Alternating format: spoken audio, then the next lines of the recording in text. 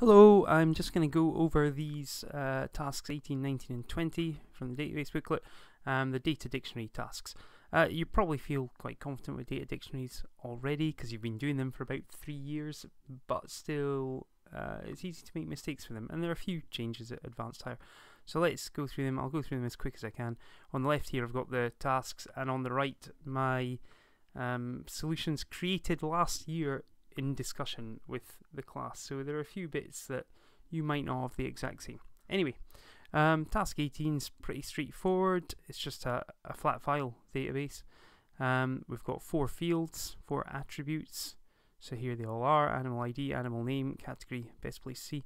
Probably if I just go through each of them in order would be the best thing. So animal ID, first of all, it's clearly the primary key.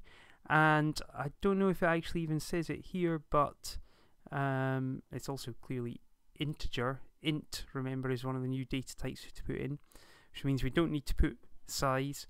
Primary keys are always required, and what I was looking for was any mention of auto incrementation, but I think it would be fair to say you would set that to auto increment. I can't see any mention of it, but you know, a primary key is essentially a surrogate key there. It's just been put there. It serves no other purpose than to be a unique identifier. So put it as auto increment.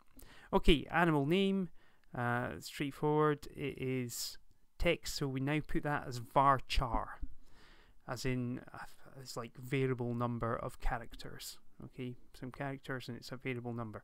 And we can put anything up to 255 for the size. So whenever it's varchar, we have to put a size. Remember, this is the maximum number of characters that you think would be required for that. Now, if we have all the data that's ever going to be in the database, then we can literally just count up the largest largest piece of data and see how many characters in it. If not, then we can just sort of judge it a bit. If there's going to be more data added in the future, we just have to think of it. 30 seems quite small to me. I mean, red-necked phalarope, never heard of it. Seems quite long, but 30, 40, 50, they would all seem sensible. Remember, you don't want to be excessive, because that, if you end up with a large file of data, then you're going to be using up a lot of space that isn't even required. All this gets set aside for each record. Okay, so those 30 characters, they get set aside for each record. A byte a character.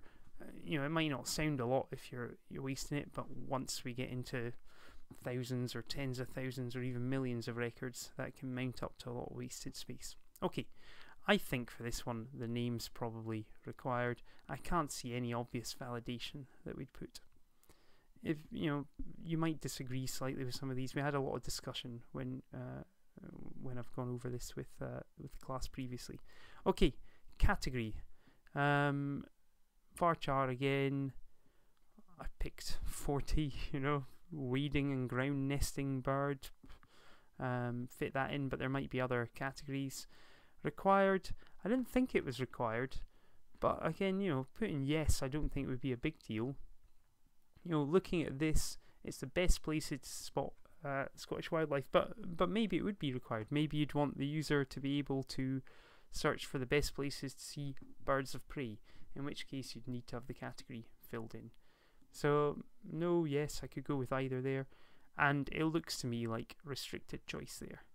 You've got a whole load of mammals, a whole load of birds of prey. That would make sense, a restricted choice. Okay, best place to see.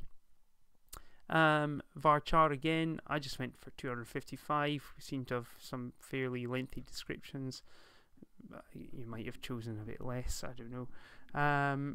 I think that's required because, again, you can see I've got a question mark because I obviously had some arguments with the class previously, but the whole point of it is to display information about the best places to spot Scottish wildlife.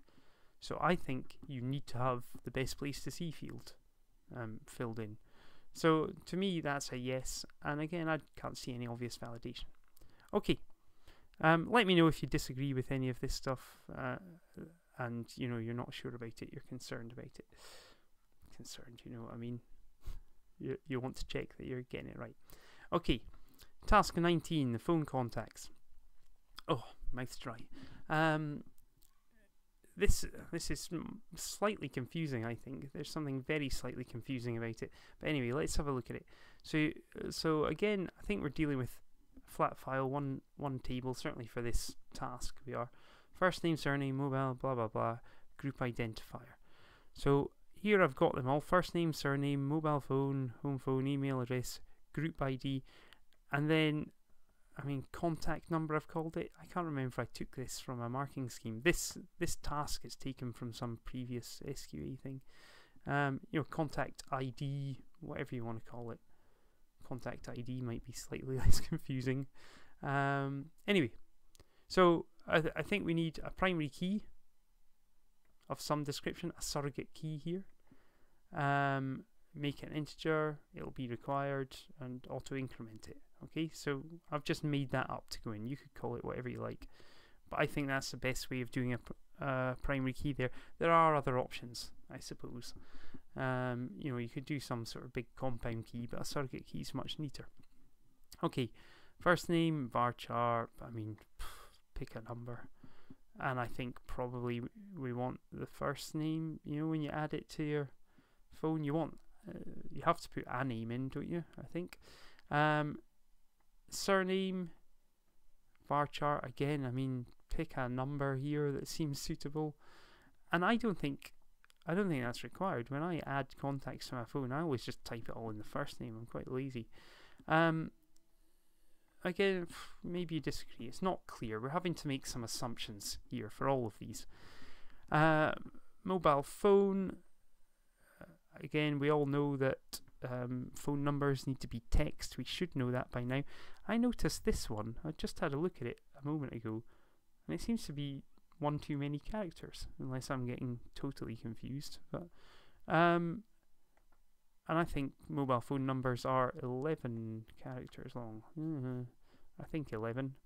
I obviously thought so at the time. Required. I remember this discussion from last year now. Sorry, just as I started talking, we were talking about a way, whether you can make it so you have to put one of these in. Neither of them is required, but one out of the two must be filled in. I think there are ways of doing that. We found out how we write that in a data dictionary. We were never too sure. I would say neither of them is required, but we can add a rule in when we create the database saying you have to have filled in one of them. Anyway, maybe you've disagreed with me there, and I think a length check is suitable for a phone number. Again, home phone number, 12. Can they be 12? Length.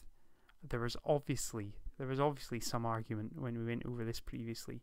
I could go with anything suitable here, and again, you might disagree. Maybe you think a phone number is required. I wouldn't have said so on a smartphone contacts thing. Anyway, email, varchar. Probably we should actually put that as 255 or something. I'm pretty sure you can have massive long email addresses. Probably not required. Can't think of any validation. Address, again, address, you could probably put that as 255 really. Varchar 255. I don't think that's required on a smartphone. And then group ID, again, we're just making assumptions here, but it looks to me like maybe there'll be, I don't know whether the user gets to choose a group ID, make their own ones up, or whether there are a few preset ones or what. But definitely varchar. It depends whether the size depends on whether they get to make up their own ones or not. It looks like it's not required. Why would it be required that you put it in a group? Possibly there's a restricted choice, maybe, of the ones that exist already. So lots of possibilities there, lots of areas in which you might disagree with me. But key points at Advanced Hire that we are encountering are giving different types for the data. Remember, it's int, varchar, float. I can't even remember what the other ones are. And using auto increment in the validation. Right, let's move on. Last one. Alright, so this is relational one, linked tables, and for this one, yeah, we have to do an ERD, entity occurrence, and data dictionary. Fun! Okay. So now I had a discussion with someone who'd actually done database development as a career, which I never have done. And we were discussing whether you would do in real life the ERD first or the EO diagram first, and actually the consensus was you do whatever you like first. To me, it makes sense to do the ERD first, the entity relationship diagram. So this is actually largely just higher level. Largely, look at the foreign keys as always, and they give you your link, the many side of a relationship. So one player to many game scores, and one game to many games. Okay, so we've got the crow's foot there. And some really weak phrases. One player has many game scores, one game has many game scores. I think it's fair enough though. And then we've put in the participation here as well. Something we have to do at advanced higher. So I've said that in the player game score relationship, you can have a player set up and you don't necessarily have to have a game score for them. I think that's reasonable. Again, obviously someone questioned it and convinced me that I should at least put a question mark there, but I think game score would be optional. I don't think you need that.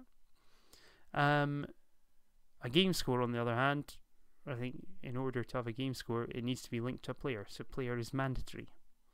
And then at the other side, a game can exist without having game scores stored for it, I would say, so it's optional. And a game score has to be linked to a game, so game is mandatory. You notice there's quite a close relationship there between the cardinality and the participation. You know, the one-to-many relationship, we tend to have a mandatory and optional. Not guaranteed though, I don't think. Anyway, entity occurrence diagram, higher level, should be easy. I mean, or should be revision at least. Just go through it. You know, shocker links to 625 and 628, and you can, there we go, 625, 628. Just make sure you get them all. Just be careful if you have to do an EO diagram. Okay, but that's just the same as as higher. So I'm not going over that again. Let's look at the data dictionary. So, first one. I haven't titled these entities. Shoddy. Right, player, first of all. So, username, I'm going to assume that's a primary key. I mean, maybe there's a surrogate key in there that we're not seeing, but I'm going to use that as the primary key. It's varchar, I mean size, who knows, maybe 255, maybe 50, maybe 10, I don't know. Go for something suitable. It's a primary key, so it's required. Okay, the real name, varchar, you know, it's a name, pick something. Required, possibly, we're making assumptions here. Password, varchar again. Size of the password, who knows.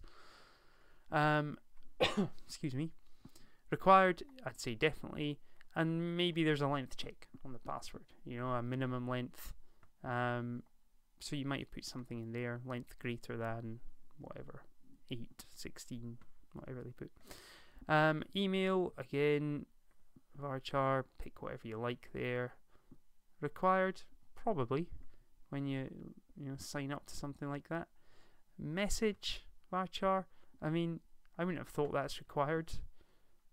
I love games, so I'm part of an esports team. Good for you, Sally Scott. Oh no, Sally McDonald, sorry. You know, I don't think that's required, but obviously someone argued with me previously because I have put a question mark. And then terms and conditions. I mean, again, that's not clear. We're making an assumption here. To me, that seems like an obvious Boolean thing. You've either agreed or you haven't. but you could argue that it could be done as varchar. It certainly could be done as varchar, as a piece of text, and I assume it would be on and off. So you'd maybe have a restricted choice, on and off. I mean, we're making lots of assumptions here. Personally, I'd go for Boolean with that. And it's definitely required, agreeing with the terms and conditions. You need to find out whether they've done that or not. Okay, game score. What have we got here? Gets a bit easier, I think. Score ID, I mean, that's definitely clearly primary key. In fact, I've just realised I said, oh, username, that could be the primary key. What a fool. It's right here, underlined. Read the question, Hill. Read the question. Right. Okay, so score ID is a primary key. It's int, and it'll be auto increment, and it's required because it's a primary key. Username, yeah, it's a foreign key, varchar. I think important here is just to make sure whatever you put for username here matches up with whatever you put up here. Varchar 50, okay, just make sure that matches up. It's if we look back at our relationships up here, you know, in that relationship, player was mandatory. You had to have a player linked to a game score, so that means this has to be required because there's a mandatory participation in the relationship. Okay, and it's the usual foreign key stuff, something along those lines. You know, look up existing username from player table. That's the sort of thing you write there. Game, very similar, foreign key, varchar. I've put as 100. It'll become more obvious when we look at that, but it should match up. And again, it's a foreign key, and it's a mandatory participation, so it's definitely required. And score, just int, so we don't need to put a size. And I would say that's probably required if you're storing game scores. So there we go. And finally, game, which is a nice small table. Come on, let's just move down here. So game, it is the primary key, varchar 100. So I'm just making sure it matches up with what I had in the game score table. It's required because it's primary key. And platform, varchar, is it required? I mean, I thought so, but not a big deal. I don't know if there are any platforms you would put that would have more than 30 characters, and I think this would be a sensible thing to have a restricted choice for, so that you don't have people typing in Xbox when clearly they mean X station, the fools. Okay, hope that helps. See ya.